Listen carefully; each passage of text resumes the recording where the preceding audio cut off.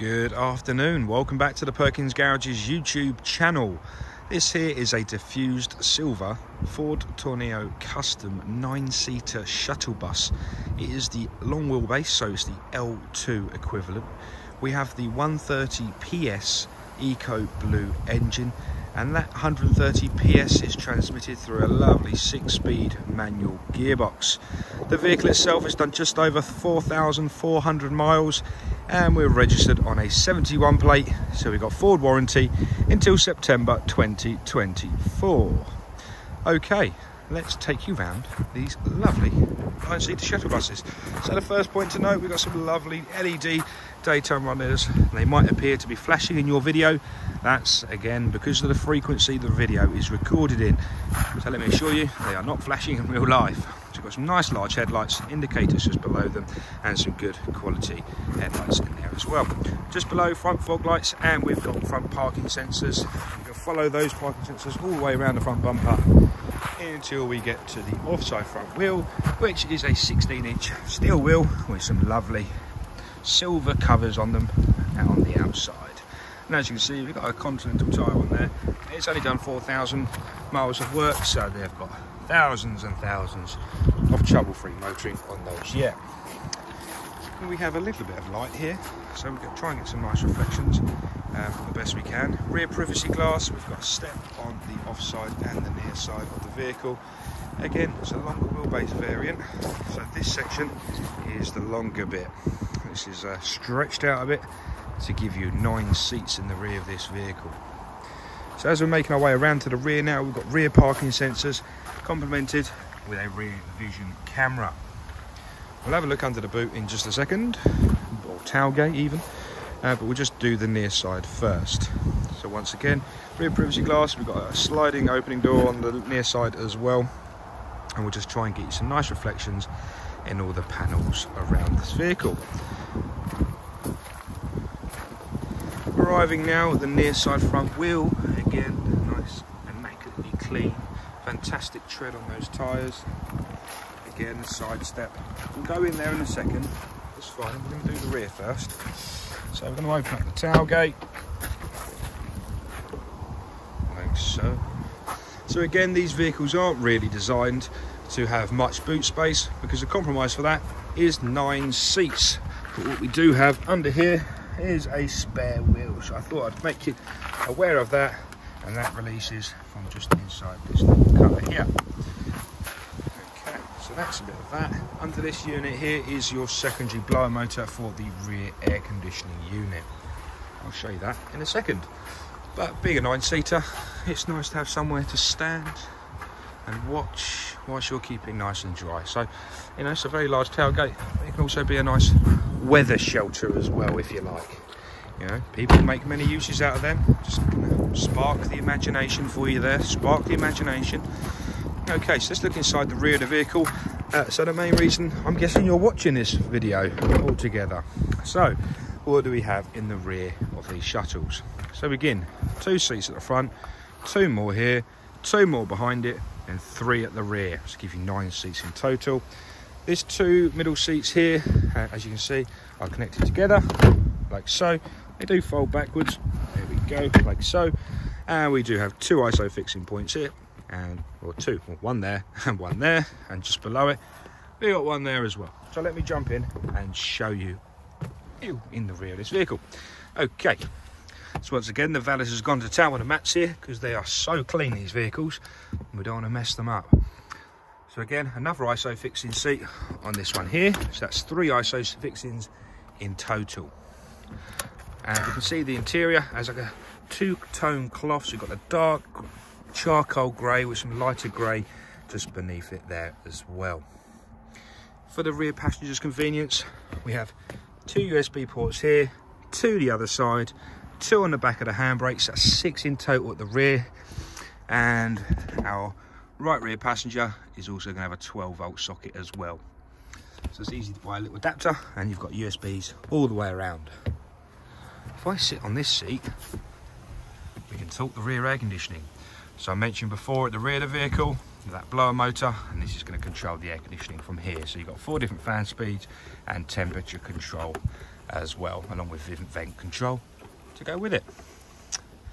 Okay, so that's up there.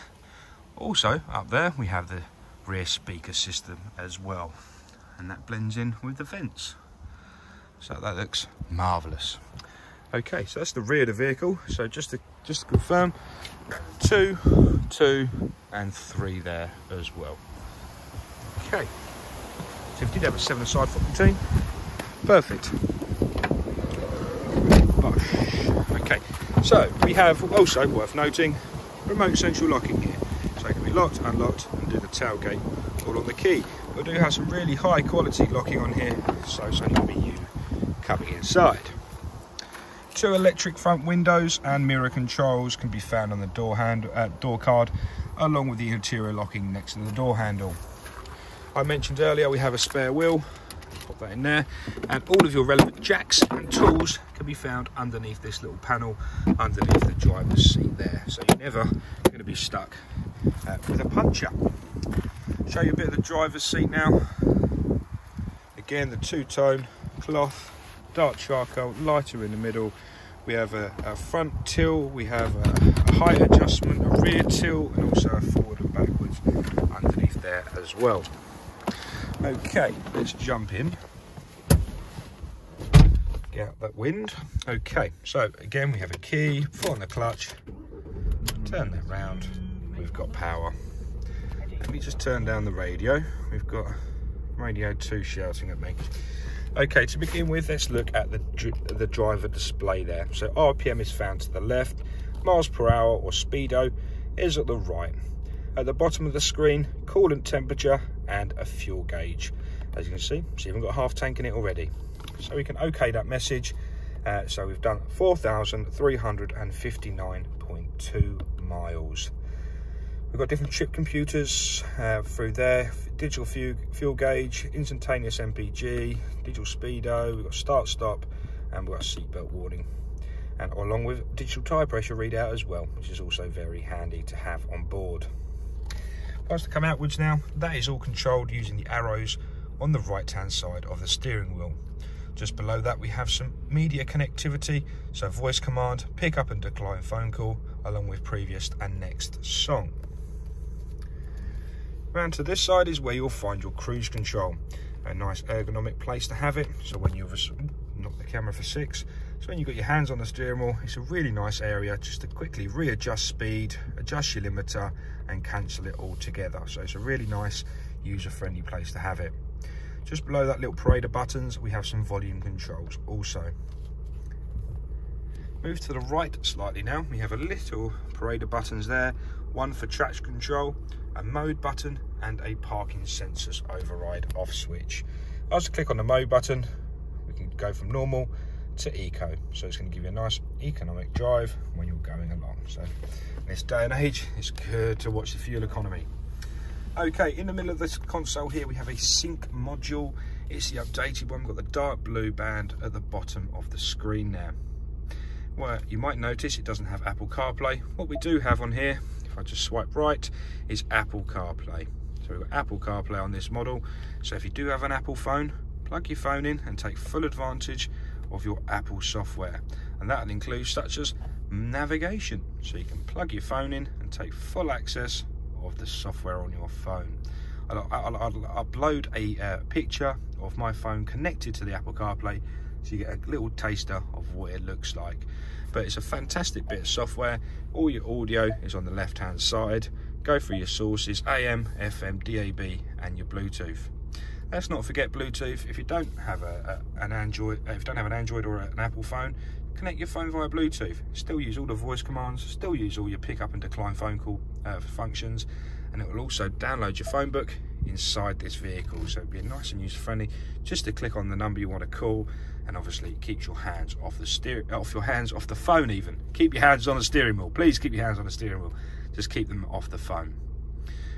If we go south on the screen now, we can see your heating, ventilation and air conditioning controls for the front of the vehicle. So we've covered the rear ones. We have a fan speed, we have a temperature gauge like so, a max air conditioning, a max front screen clear, That is complemented with heated front seats either side and an electronically heated front screen. So in those winter months where it's nice and frosty outside, you're going to be defrosting the vehicle in no time at all. Okay, I said earlier, 6-speed manual gearbox, and there is the gear stick itself.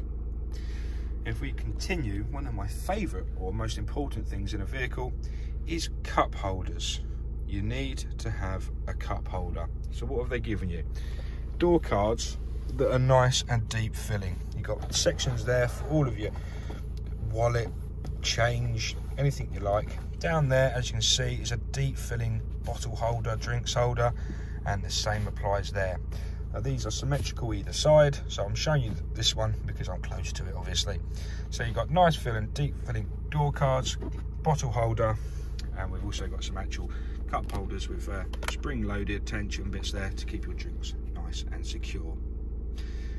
Let's finish off by talking about USBs. We have 6 in total in the rear.